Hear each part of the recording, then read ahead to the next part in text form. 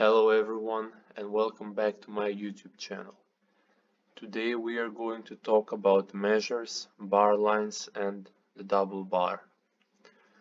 Music is divided into equal parts by bar lines. The area between the two bar lines is called a measure or a bar.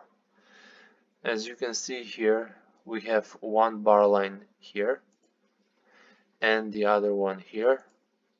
The space between them, it's called a measure or a bar.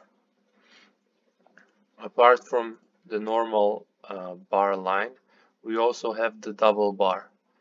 The double bar is written at the end of a piece of music. It is made up of one thin and one thick line, with the thick line always on the outside. This is what I was talking about. As you can see, we have the double line, the thick line on the outside and the thin line on the inside. We always put it like this at the end of a piece. Our next thing is going to be how to write them on a grand staff. So for that we are going to need the bass clef. On a grand staff, the bar lines and double bar pass through the entire staff. That means when you're writing music for a grand staff, when you're writing this line, you do not stop here, but you continue all the way down to the end of the bass clef. That way you connect them.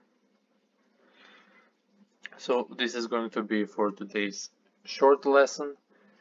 I think it's very important for writing music, and these are mistakes that usually a lot of people make in the beginning when they are learning about music. So pay attention about these details. They are important when, for example, you would want to give your music to someone else to play it or to examine it. The important part is to be written correctly.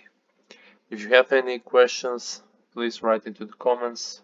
Don't forget to check the previous videos and also like this video and subscribe to the channel. See you in the next lesson.